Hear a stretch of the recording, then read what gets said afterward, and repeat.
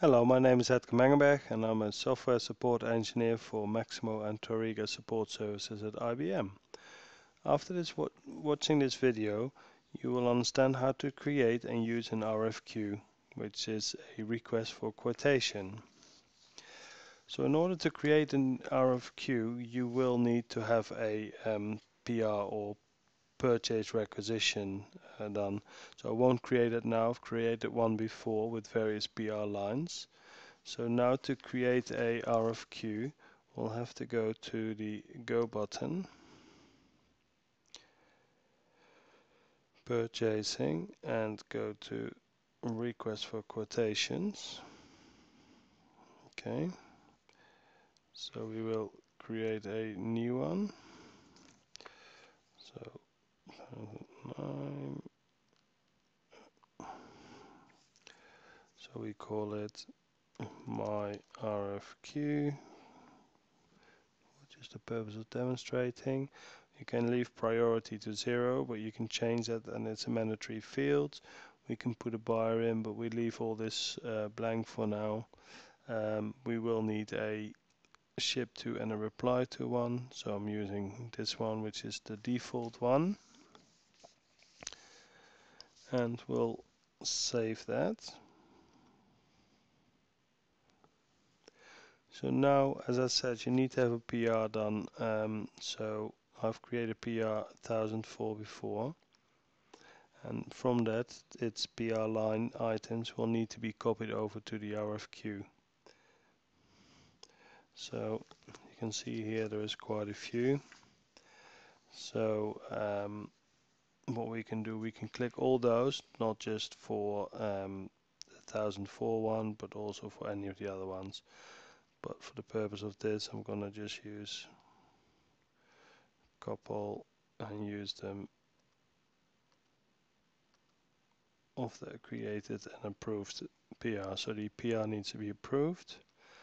We copy that all over to the RFQ.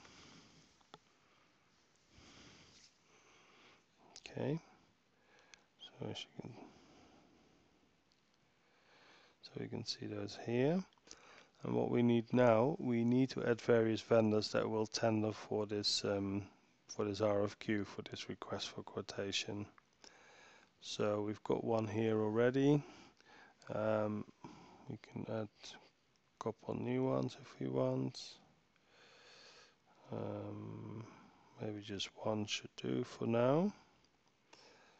So put that one in. Okay.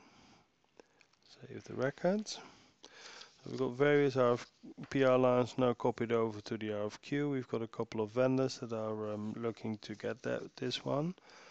So what we need to do now at this stage is to change the quotation status.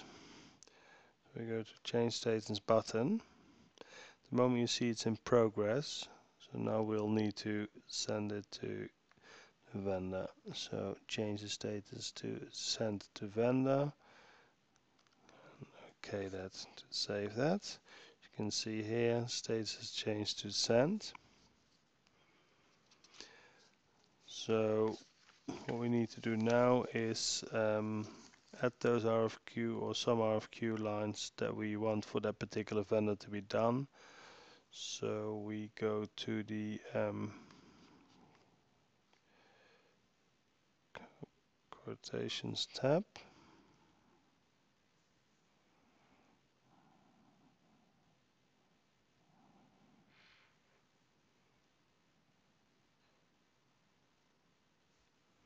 Okay.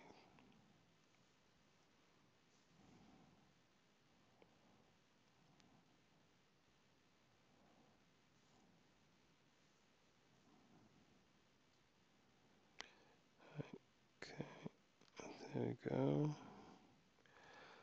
We'll select some of the RFQ lines. We can see here.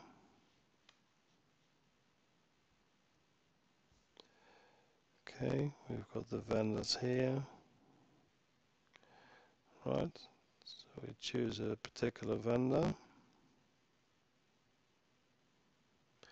Now we're going to select some of the RFQ lines for that particular vendor. Okay, so let's try and do 2 that we like to award to that vendor. So you would award those that preferred RFQ vendor now.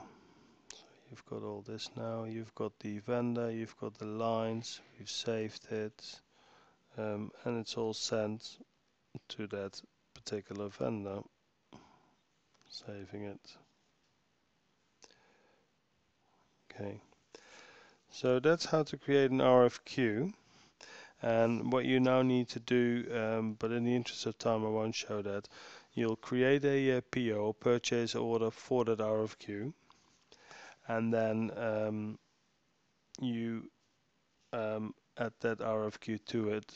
Basically, when the PO is done, you create the PO, then the RFQ is automatically closed upon the PO creation, and then you'll check the PO number. You check the RFQ line is on there. You approve the PO, and then you can create an invoice or anything like that and do your final checks. So in the interest of time, as I said, I wanted to show you today how to create the RFQ and how that's linked initially to the PR, going into an RFQ, award the relevant vendor for that RFQ, then you create the relevant PO, and that automatically closes out the RFQ at the end. So I hope you enjoyed this video today. If you do, I appreciate if you click the like button on this YouTube video, and that'd be great. And thank you for watching this video today.